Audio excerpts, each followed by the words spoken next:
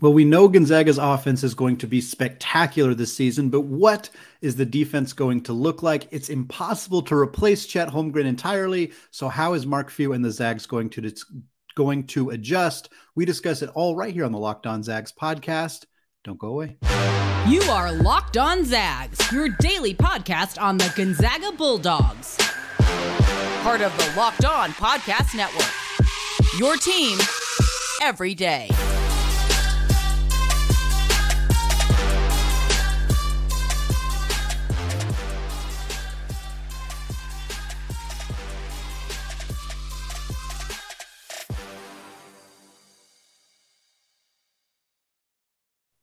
What is going on, y'all? Welcome to the Locked On Zags podcast, part of the Locked On Podcast Network, your team every day. I'm your host and longtime Gonzaga podcaster, Andy Patton, here to take you through another season of Gonzaga Hoops.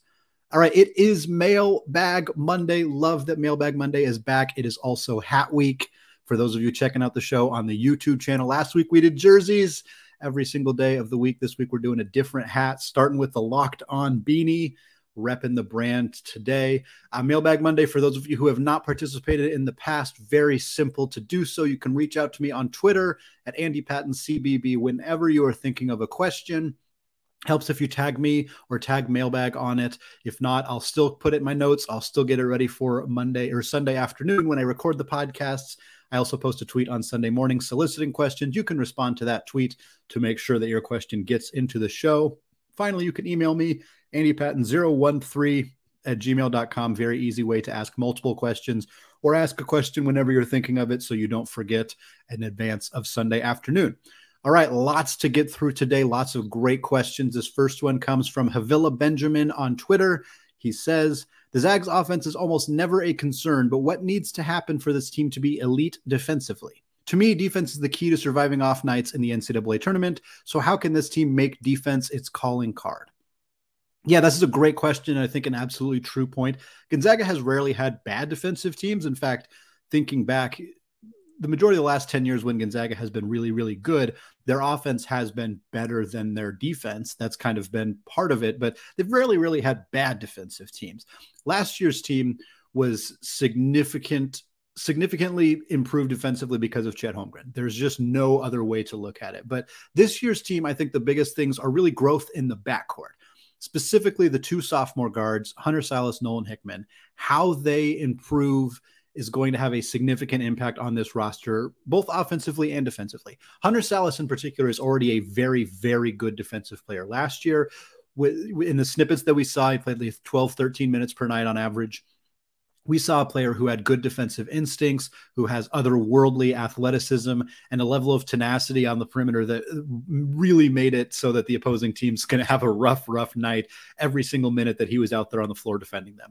With an expected increased role this year, and that tenacity, that experience, that physicality is still going to be there. In fact, it's all going to be improved. He's going to be a better defensive player this year. He's going to be a better basketball player, period. You hope that every player is getting better, especially from their freshman year to their sophomore year. But for Sallis to be a really impactful perimeter defensive player in 20 minutes per night as opposed to 12 or 13 minutes per night, that in and of itself is a big improvement for the Zags.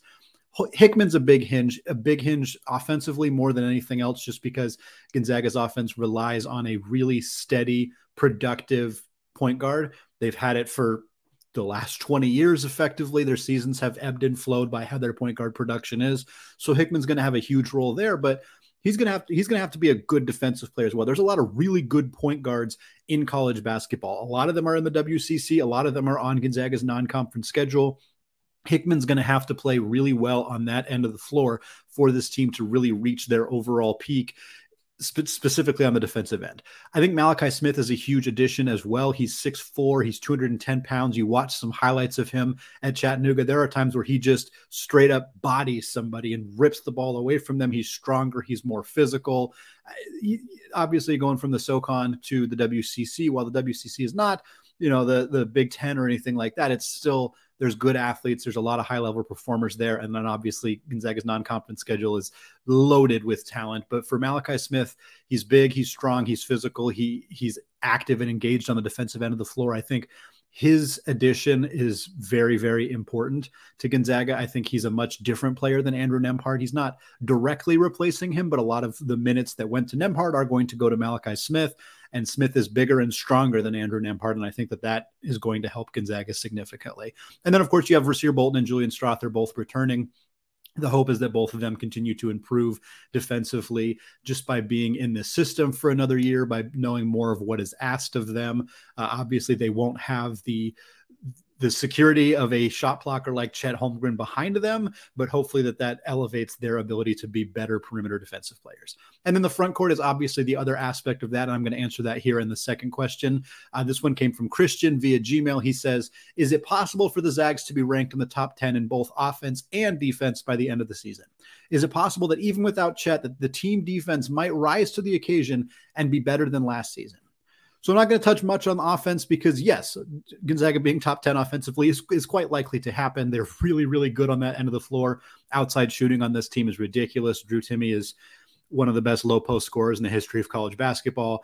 Between those two guys, between expected improvements from the younger guards, I think this team is going to be elite offensively.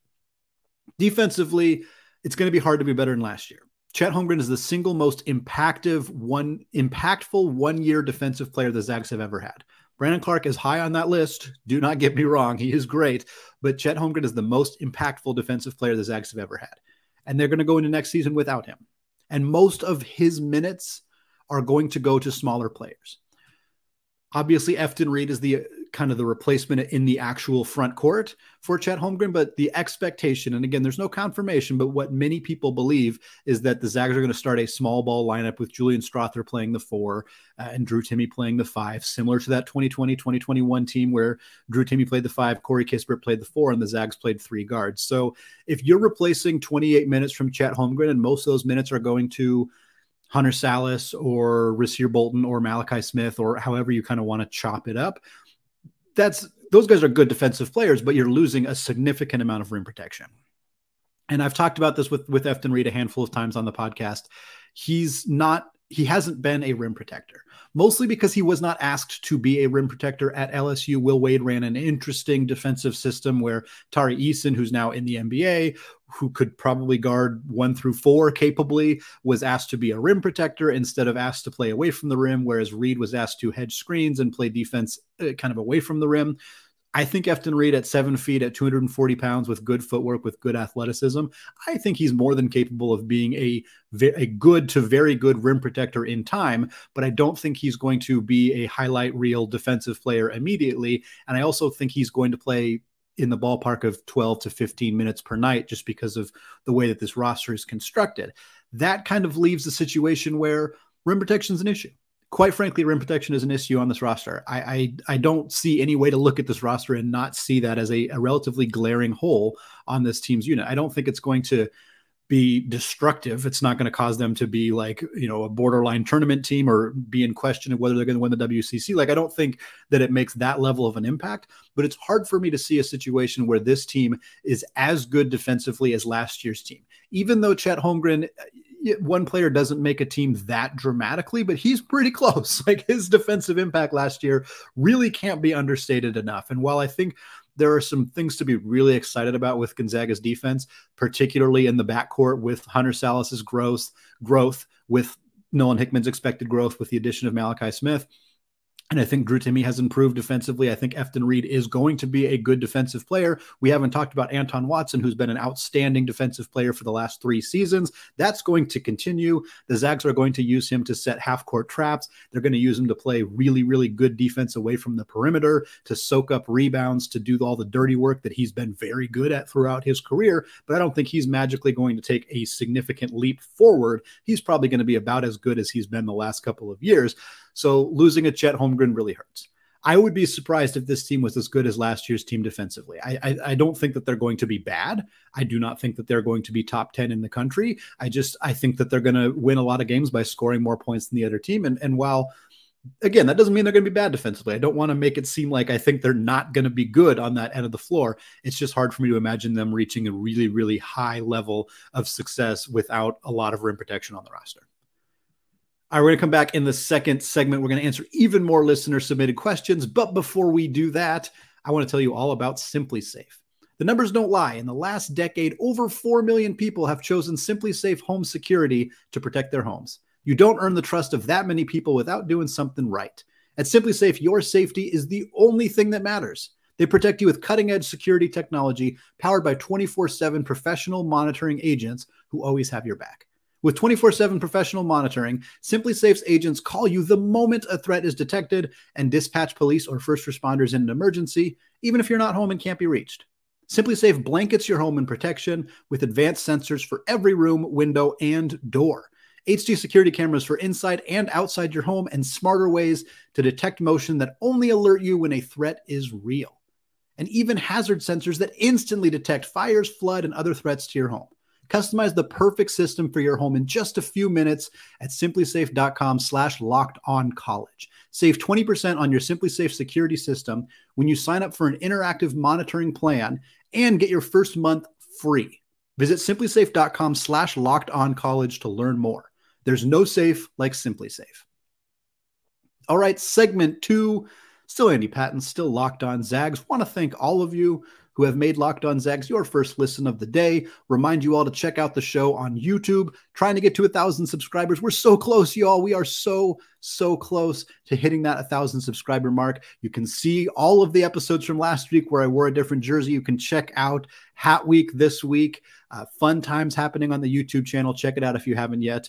We're going to get back into the mailbag questions. This next question here in segment 2 comes from Twitter user @DadRisk. He says, how accurate is it to classify this team as just a worse version of the 2020-2021 team? It's similar-ish construction, but that's not much of an insult in my eyes given how amazing the other team was. Where do you foresee this team stacking up in terms of best Zag teams ever? So, yes, I do think that that's a fair way to kind of start explaining this team, but there's so much nuance, there's so much context that I think that blanketly comparing two teams doesn't really tell you the whole picture. Yes, roster construction wise, and I kind of alluded to it in the first segment already, and I've alluded to it in previous episodes as well, with Gonzaga likely going with a 3-guard lineup with a forward type player playing the 4 position and Drew Timme at the 5. That's pretty darn similar. It's hard not to see the similarities in a roster. You know, the 2020 team had Jalen Suggs, Andrew Nembhard, Joel Ayayi, Corey Kispert, Drew Timme. 3 guards, 1 6'7" outside shooting forward, and Drew Timme at the center. That is likely how this team is going to line up with Nolan Hickman, Rasir Bolton, Malachi Smith, Julian Strother, and Drew Timme, the expected/projected starting lineup. The Zags could do something entirely different. Hunter Salas could sneak into that starting lineup. Anton Watson could sneak into that starting lineup. Heck, who knows? Maybe Mark Few has Efton Reid and Drew Timme start together. Julian Strother starts at the 3 and they only start 2 of the guards. I think that's fairly unlikely, but it is possible. And that team, if that's the lineup they're running out there, that's going to look very, very different from the 2020-2021 team. But if we make the assumption that the starting lineup is going to have Julian at the 4, then yes, I think that this team is going to look pretty similar.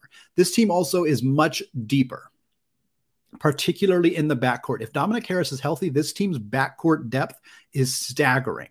Even in the front court, though, if Ben Gregg is truly as advertised, he's gotten leaner, stronger, more physical. That's really nice depth to have in the front court. You have Caden Perry, you have Braden Huff, who aren't really expected to be contributors on a nightly basis. Those 2 guys are very good. Braden Huff is young. He's a project. He's pretty raw, but he was a top 100 player in the class of 2022. Caden Perry was a top, I think, 60, top 70 player in his recruiting class, the 2nd ranked player in the state of Washington behind Paolo Banchero. So that is a lot of depth to have. I would rather have more top-end talent than depth, particularly with Mark Few as the coach, because as we know, Mark Few doesn't like to play very deep lineup or very deep rotations. 6 is pretty low, but 7, 8 is about as far as he's ever gone this year. It looks like we might be looking at 9, but we've thought this in years past where, hey, they're going to have to go 9. Mark Few, he didn't have to do anything.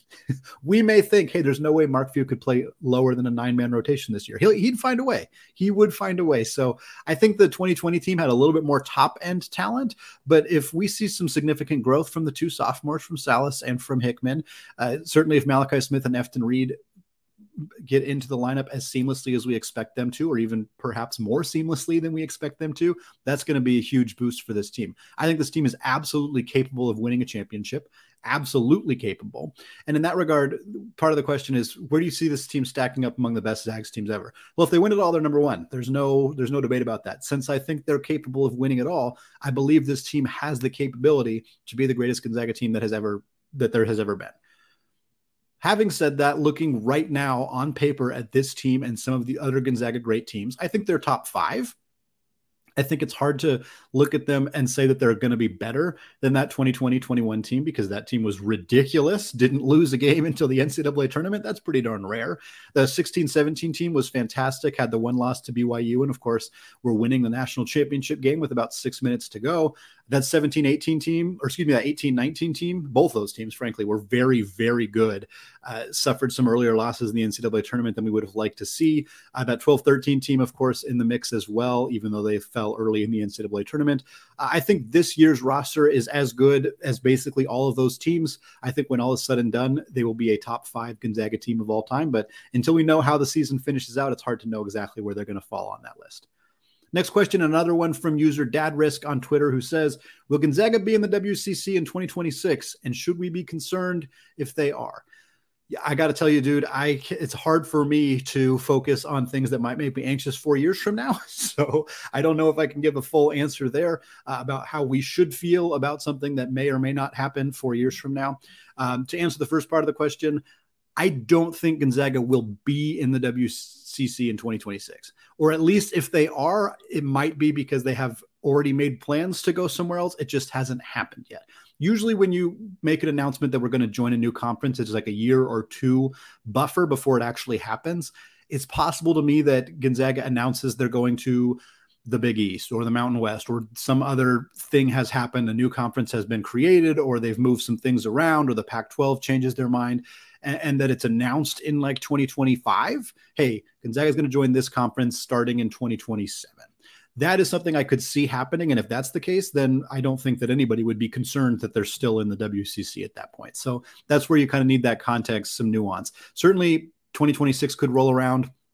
Maybe the conference gets lucky and replaces BYU with a really, really good program. Maybe a couple other programs catch fire, and all of a sudden the WCC is a consistent 4-bid league.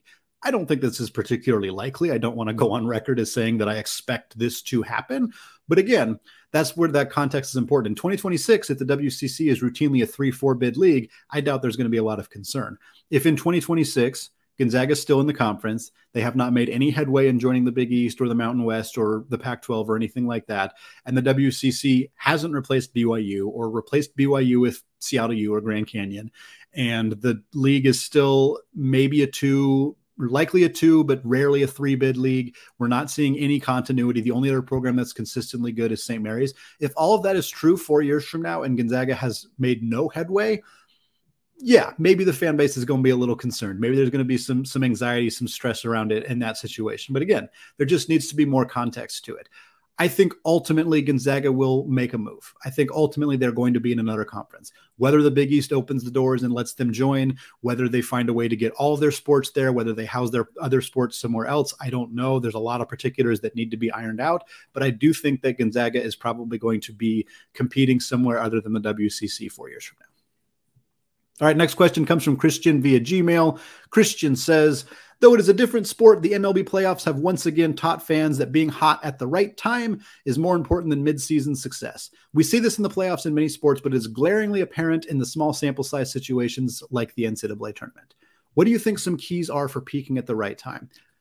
Well, first, I'd push back a little bit on the concept that peaking at the right time is more important than midseason success. When you look at professional sports, and certainly the playoff situation in professional sports versus college sports is different, and I'm going to get to that, but professional sports, by and large, there's not actually that much parity. For the most part, the teams that are in the World Series or the NBA Finals or the Super Bowl are the best teams. Like that's generally who it is. The teams that do the best in the regular season often win the championship. Now, clearly the Dodgers just got eliminated very recently by the San Diego Padres as I'm recording this. And so that is a primary counterexample. And I'm sure many of you are listening to this and thinking immediately of counterexamples. And I'm not saying they're not there. There are a ton of them. But for the most part, 2 of the 3 or 4 best teams in the league are the teams that are in the championship. That's pretty often what happens.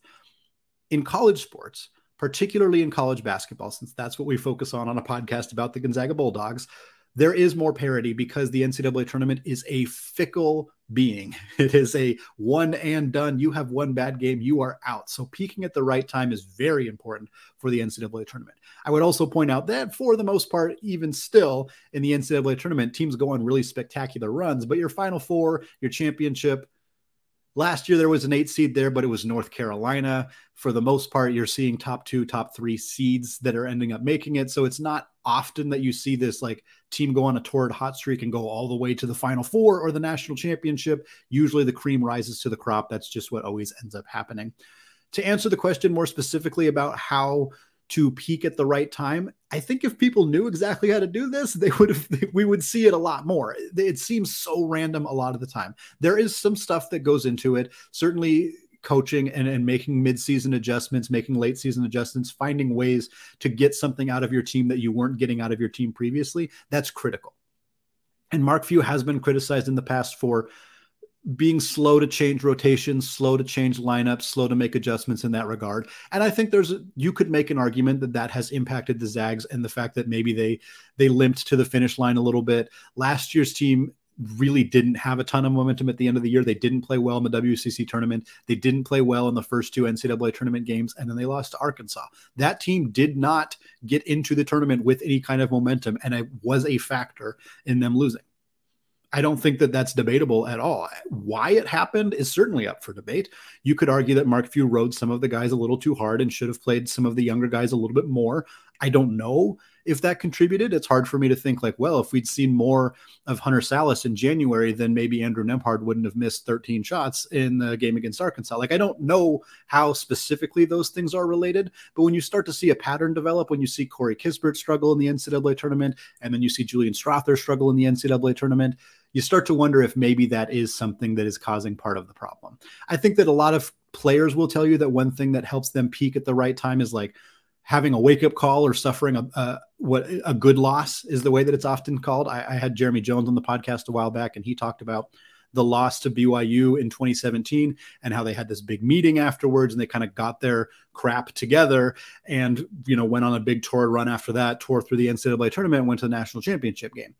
So yeah, if players believe that, I'm inclined to say that there's something there. If a player believes that we had this meeting and it helped us win, who am I to tell them that that's not true? You know what I mean? Like, I feel like there's got to be some level of truth to that, whether it's a placebo effect or not. I don't know, but they seem to believe that it helps. So I think that there's something to that as well. But for the most part, I think if coaches knew how to unlock their team to get them to peak at the right time, everybody would be doing that. We would see that constantly. But it seems like a lot of it is just kind of luck, kind of random variance, just the way that sports work. That's why we love sports. That's also why we sort of hate sports. That's kind of how that relationship develops for sports fans. All right, 2 segments down. We're going to come back in the third and final segment. We're going to talk Zags in the NBA. We're going to preview the women's team a little bit. Before we do that, though, I want to tell you all about BetOnline. College basketball is less than 1 month away, while college football and the NFL are underway, and the MLB playoffs are in full swing. BetOnline.net is your #1 source for all your betting needs and sports information. From all the latest odds, contests, and player props, you name it. BetOnline remains the best spot for all your latest sports developments, including podcasts and reviews for all of the leagues this season. And it's not just basketball. BetOnline is your continued source for all your sports wagering information needs, including live betting and your favorite Vegas casino games. They even have lines for coaching changes across every major sport, so even in the offseason, you can get your fix. Head to the website today or use your mobile device to learn more about the trends and action. BetOnline, where the game starts. All right, segment 3, still Andy Patton, still Locked On Zags, still chatting here with Mailbag Monday, answering great listener-submitted questions. This next one comes from S_DeWitt11 on Twitter, who says, possible landing spots for Tillie, NBA or overseas. Yeah, for those of you who may have missed this news story, the Memphis Grizzlies waived former Gonzaga forward Killian Tillie on Saturday.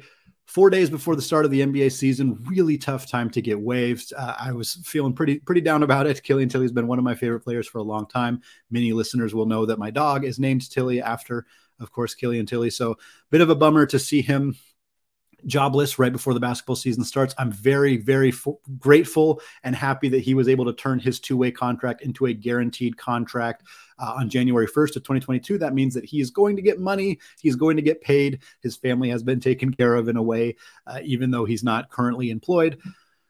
I wrote about on scorezagscore.com. For those of you who have not checked it, I will post a link to this article in the notes of this episode. I wrote about how he's a great fit for the Portland Trailblazers, who currently are going to start Yusuf Nurkic at the 5 and Jeremy Grant at the 4. Every other backup in the front court for the Blazers has less NBA experience than Killian Tillie, every single one of them. They also do not have a lot of big men who can stretch the floor. Grant can, the starting power forward, he certainly can, but there are other players. Olivier Sarr, he can, but he's hurt right now, and they just signed him to a two-way contract, so he's very inexperienced. Trendon Watford, not really an outside shooter. Drew Eubanks, not an outside shooter. Greg Brown was kind of an outside shooter at Texas, but hasn't showed that so far in his brief NBA career. So I think Portland's a great fix. I think the 76ers could potentially be a good fit, but I don't think he's going to sign a NBA contract before the start of the season. I'd be stunned if that happened. I think there's a small chance that somebody gives him a two-way contract if they're willing to release somebody else out of their two-way contract and bring him on board, which I think there are a lot of players who have two-way contracts where Killian Tillie is perhaps a better fit for that team's roster or just straight up a better basketball player. But a lot of teams aren't going to want to make a move like that right before the season starts, justifiably so. So that leaves Tillie in kind of a tough spot. Does he sign overseas, where he's certainly going to command a lucrative amount of money and has the opportunity to either go to his home country in France if he chooses to, or find another opportunity to play? Does he go into the G League route and hope that somebody picks him up that way? There's a lot of options for Tillie, and it really kind of depends on what he wants to do. I think he's an NBA player. I think he's good enough to be an NBA player. I think the fact that he's played 55 NBA games, has started multiple NBA games, has had very productive nights in the NBA, pretty clearly point to a player who's capable of being an NBA player. But the NBA is a ruthless game. There are dudes who play well for a year, 2, 3 years, who get cut once, and then that's it. Like, this happens fairly regularly. It is a tough deal to stick in the NBA. So if the overseas, if they come calling, if some high level EuroLeague teams come calling for him, I wouldn't be shocked if he chooses that avenue as well. Next question comes from Jacob Quarter 2 on Twitter. What are your thoughts on the Clarke contract? Do you think Clarke will still be in Memphis when his contract is up? Yeah, back-to-back Memphis Grizzlies questions here. Brandon Clarke, right before I hit the record button on this podcast, Jacob snuck this question in right under the deadline. Brandon Clarke secured a 4-year, $52 million contract extension with the Memphis Grizzlies. I thought he was going to command a little bit more. I'd seen some comps having him in the 60, 65 range even. But frankly, $52 million is awesome for a player, the 21st overall pick. Late first-round picks often don't even make it to a second contract. We all know, listening to this podcast, that Brandon Clarke should not have fallen to 21st in that draft. He was a better basketball player than many of the players who were selected before him. And he got $52 million, which kind of proves that point. It proves that in a lot of ways. It's really hard for me to know if Brandon Clarke's still going to be in Memphis 4 years from now. It kind of depends on some other factors with Memphis. But if Memphis is still competitive, and you look at the core of their roster of Desmond Bane, Jaren Jackson Jr., of course, John Morant, they're pretty young. Dylan Brooks, pretty young. So there's not a lot of reason for me to believe that Memphis is not still going to be pretty competitive 4 years from now. And if they're still competitive, I don't see any reason why Brandon Clarke wouldn't be a part of that. Like, I think that they would trade him if their team was trying to tank. If 3 years from now the Grizzlies are bad and they're trying to tank and they want to get out of some of their contracts and give good players to other teams and acquire future draft picks, then yeah, I think Clarke would absolutely get traded. But I think Memphis is going to be good 4 years from now, and I think he's going to play. I think he's going to play every single one of his NBA minutes over the next 4 years in Memphis. After that, hard to say. Depends how he performs, obviously. But I think he's going to be a Grizzly for a long time. Next question comes from Gary via Gmail. Gary says, I listened to a Tony Bennett interview where he talked about the Cavs trip to Italy, team building, and watching the 7 to 10 players in competition. The Zag women haven't had an overseas trip recently. Why not the Zag men? Is it Fuse involvement with USA basketball? Yeah, the Lady Zags went on a trip in 2019. Teams are allowed to do it every 4 years, so you don't see teams do this all of that often because they can't do it all that often. That's per the NCAA's rules. They do get extra practice time, but one of the biggest reasons that this is not a huge priority for Gonzaga is because their schedule is set up in such a way where the players take summer classes in order to be on campus over the summer before the school year starts. In order for them to be practicing and doing anything, they have to be enrolled in summer school. My knowledge of how academic support and compliance is a little bit outdated because I haven't worked in this industry since 2017. You guys might have heard a whole heck of a lot has changed in how the NCAA treats this stuff in the last 5 years because of NIL, because of various other COVID-related rules and stuff. So I'm not super privy to all of it, but my understanding was that Gonzaga players were able to report over the summer because they were taking summer classes. This is why you see so many guys leave after 3 years and they're able to grad transfer, because they took a bunch of classes over the summer so they can get a degree in 3 years. So if they're in school, you can't take a whole group of kids who are all enrolled in summer classes and abscond over to Italy with them. It's just not an option for them. There is a gap period between academics and between the end of the summer school and the start of the academic school year. But again, semester schools are more likely to have school start in late September. When I was a student at Seattle U, I think we started right around my birthday, which is September 23rd. Gonzaga starts in early September, late August sometimes. So I think that their just academic year is so different that it makes it more difficult. Clearly, it's not impossible because the Lady Zags made the strip, and that is an accurate point. So it may just be something where Mark Few's not viewing it as worth the headache, hasn't found the right time, the right country, the right dates, the right situation. Maybe they are looking into it and they just haven't found it. Maybe he's just not interested in doing it. Maybe USA basketball does have, I think it's very possible that is a factor, but Tony Bennett has been involved with USA basketball in the past, and many other coaches. John Calipari has been involved. His team has gone on these trips. So maybe the timing just hasn't lined up. I don't know the exact situation, but I do think that the academic calendar likely has a big role in this decision. Final two questions of the show. I kind of lumped them together here. Jeff via Gmail says, what are your thoughts about the Gonzaga Women's Basketball Fan Fest on Saturday? The women's team seems to be getting more and more skilled as a team over the past few years. Looks like the Lady Zags could be in for a big year this year. Christian via Gmail had a very similar thought. Jeff, he says, what do you see as the best case scenario for the Lady Zags in the WCC or in the big dance? Yeah, this team's really talented. They've been talented for the last few years. When Coach Lisa Fortier was on the show, I think that was back in early July that she came on the podcast. We talked about how she'd lost like 10 players to graduation in the last 2 years. Like, this team is funneling in and out really talented players year in and year out. To lose a Jill Townsend, to lose the Worth twins, to still have a really successful year, to then lose Melody Kempton.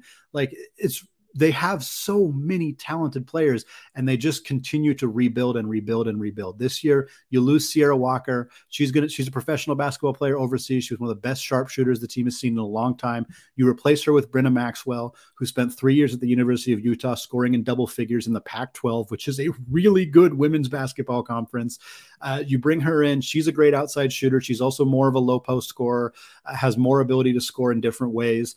She also was a guest on the podcast, talked a lot about what she brings to the team. Fantastic listen. The Trunk twins are back, of course, and they're now seniors. They're going to be really, really good this year, both expected to be all WCC caliber players. Then, of course, you have Vonnie Ejim. She was the 6th Woman of the Year last year. She was all WCC second team. Now she's stepping into a bigger role, similar to Melody Kempton, who was 6th Woman of the Year, and then an all WCC first teamer the following year. I think Ejim is going to do a very, very similar thing. So I'm very excited about this team. They have a fun schedule. They're playing in the Bahamas for their tournament in the non-conference. They're going to start that tournament against Louisville. They got the potential to play some other really high-profile programs as well. They, of course, got the non-con game against Stanford, as they always do. I think if this team does well in the Bahamas, or if they sneak a win, or Stanford, or both, obviously, I think there's a really very real chance that they go into the WCC season as a ranked opponent. They're expected to win the WCC. BYU and Portland are both very good, but Gonzaga is better. And unless they have some injuries or just don't meet expectations, they're going to win the WCC. They're going to win the regular season. They're going to win the WCC tournament. And there's a realistic chance, if all of that comes together, we're talking about a team that's a 4 seed or a 5 seed, right in that range. They were a 5 seed a couple years ago. They could do that again. Like, this team is definitely capable of being a top 5 seed, or at least a top 6, 7 seed in the NCAA tournament this year. From there, it's anybody's game. Maybe they have the right amount of momentum, as we talked about earlier in the podcast. I'm not going to be putting money on the Gonzaga women's team to win a championship necessarily, but this is a top 25 caliber team who I think could end up seeded as such and could find their way into a Sweet 16, maybe even an Elite Eight. And again, once you get to that point, just got to win a couple games, and all of a sudden you're having the best season in Gonzaga basketball history. All right, that is going to do it for me today. Great week for content. We got more player previews coming your way right here on the Locked On Zags podcast, available wherever you get your podcast and available on YouTube as well. Check it out there if you haven't done so yet. Finally, thank you again to those of you who have made Locked On Zags your first listen of the day. If you're itching to get back into college hoops and want to hear about some of the other top tier teams around the NCAA, check out Locked On's newest college show, Locked On Cougs, all about the Houston Cougars. Friend of the show and former guest Parker Ainsworth is in his first week at Locked On Cougs, and it's a great way for fans of college basketball to learn more about Marcus Sasser and Kelvin Sampson's outstanding recruiting class. All right, thank you all for listening, and go Zags.